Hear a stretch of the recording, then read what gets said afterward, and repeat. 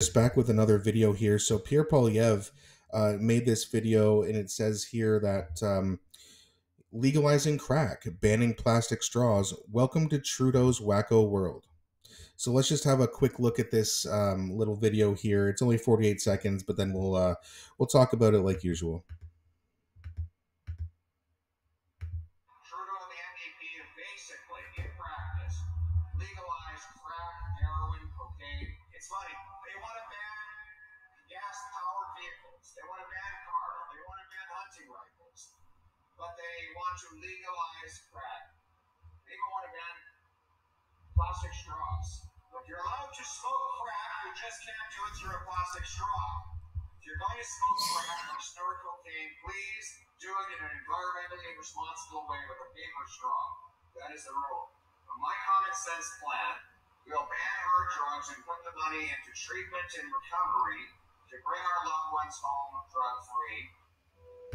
Yeah, and again, that was a really quick video, but he makes a good point. Right? He's talking, well, you can't hunt, and you're allowed to smoke crack, but you can't hunt, you can't use a plastic straw. They've also, you've also seen like these places in, Toronto and basically every major city in Canada, where you have like the homeless people who are horribly addicted to drugs. They're hanging around, parks or even schools sometimes. They're shitting all over the place. They're jerking off, pissing everywhere, doing drugs, and it's near children. And Trudeau's response, well, let's just make it so that we don't put these people in jail. Let's just have them be around children, because that's good for kids. Kids are already going to grow up and realize they don't have a chance at buying a house or really living a life that their grandparents had, because you can't just buy a house and have a car anymore, and you got to work a crappy job that you hate, that doesn't have any real good benefits, and it has no union, and you're just gonna have to work 80 hours a week to have a shitty apartment. That's what these young kids are staring down the barrel of right now. If rent continues to go up the way it is, that's what these kids are gonna have to do. That's not life. You're just slaving away for an employer and then coming home, sleeping for a few hours and doing it all over again with no money to really do anything that you want to do or to really save for a house or anything. You're just going to be stuck in the mud. That's not life. That's just putting people into like corporate slavery. It's ridiculous, right? But back to Pierre Poilievre talking about legalizing hard drugs, like what they did in the Safe Supply Act in BC. You saw what happened there, right? I mean, downtown, the east end of Vancouver, it's just there's videos of it all over the place. There's homeless people, tent encampments, drugs everywhere, needles everywhere, in parks, on sidewalks. You can't. It's like hard to walk down the street because there's so much paraphernalia you don't want to step on. And who's in charge in BC? Oh, that's right, the NDPs. The NDPs, you could argue, are even worse than Justin Trudeau, which I didn't even think would be possible. But you look at their policies when they get in. You look at what Andrea Horwath, who's a former NDP party member, and Olivia Chow, who's a former NDP party member, and what's happening. How's it going, Toronto and Hamilton? Not well, right? Right. Because you vote in these fools because you think at least they're not the evil conservatives. And you think something's going to change, and it doesn't. Again, welcome to Trudeau's WACKO world.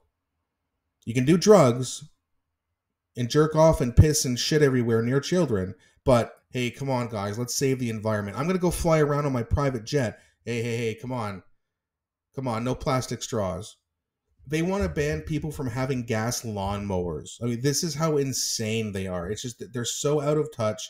They're wackos. They're woke weirdos. The three W's, I guess you can call it. It's just, it's so wild that they don't believe these things.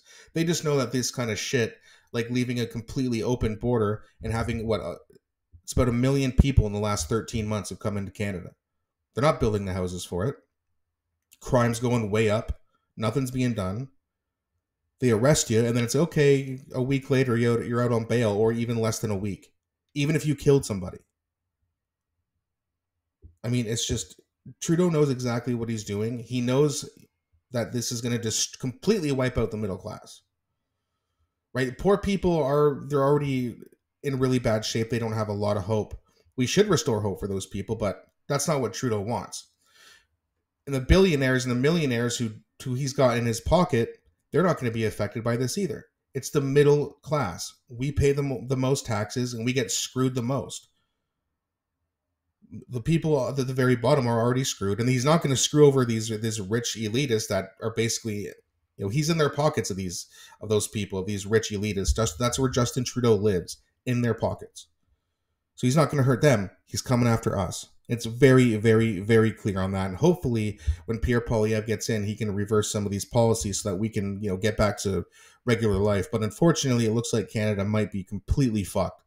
I hope not, but it's not looking good. And when you just look at what the state of Canada after 9 years of Trudeau, it's just, we're in a disgusting, awful place right now. And I don't know, man, it's going to take at least a couple years for Pierre Poilievre to even start to get us out of this. There's some things he can do right away, close the border, start building more houses. But building houses takes a while.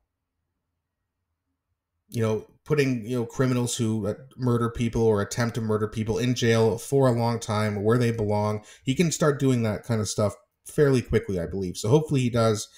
But right now it's not looking too good, guys. But hopefully things change. Let me know what you think in the comment section.